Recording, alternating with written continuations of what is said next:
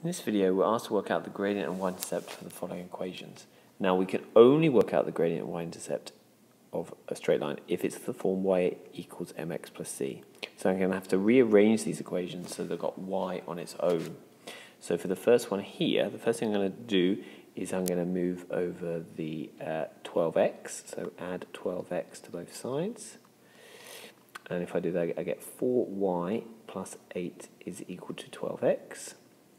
Now I'm going to take away the 8 from both sides, and I get 4y is equal to 12x minus 8. So I've got all the other terms on the other side. I still have a 4 here, so we're going to have to divide everything by 4. And I get y is equal to 3x minus 2. So now I have it in the form that I need it, y equals mx plus c, and now I can simply read off what they are. So m is going to be 3, and my y-intercept is going to be the point 0, negative 2.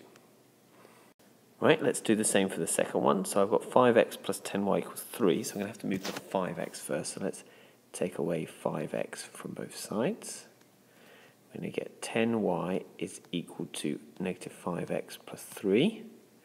Now I need to divide by the 10. To divide everything by the 10.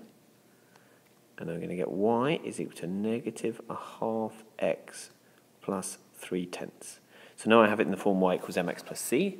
That means my gradient is negative half, and my y-intercept is 0, 3/10.